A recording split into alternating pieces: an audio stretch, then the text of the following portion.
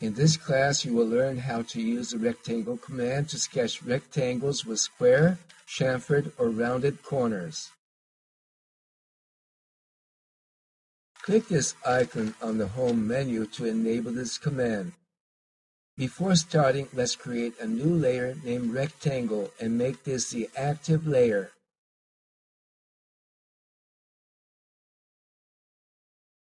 Click the command and see how you can sketch any geometry freehand.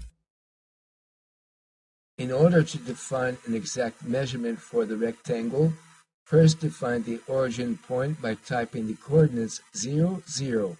See how the rectangle starts from the system origin point. Of course, it is possible to define any other point on the workspace to start a drawing. Just input the coordinate values. When this command is enabled, you can see the displayed property options. It is possible to define chamfers, fillets, and even high-relief options used for three-dimensional rectangles. Take a look at this example.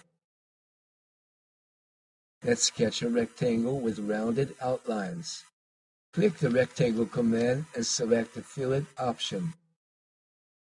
Input 20 for the radius and then type the size measurements, 200 for height and width. Take a look at this. The outlines are based on the predefined radii. It is also possible to do the same for defining chamfers. If the origin point of the rectangle is already displayed in the workspace, you will see some property options. Take a look at the command line for defining measurements. Select the area option and define the total area of the rectangle. Let's type 400 for the value. Then the command requests you to input the base for calculating the area. You need to define if it will be based on the rectangle width or height. Select length and type 20 for its length.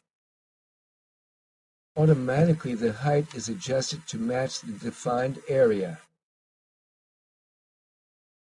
The rotation command is another interesting option. Enable the command, input the degrees to rotate the rectangle based on the XY plane. When a 20-degree angle is defined, you will see it placed based at the specified angle.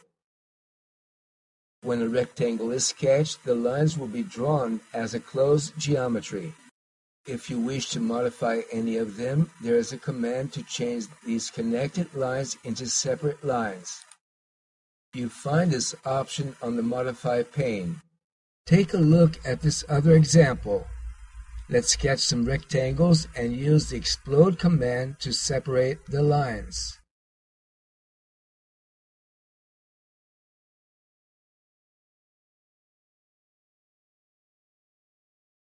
See how now you can edit these lines separately. The Explode command is not often used in geometric drawings, but in some cases it can be extremely useful. But the rectangle command is used much more and it is recommended.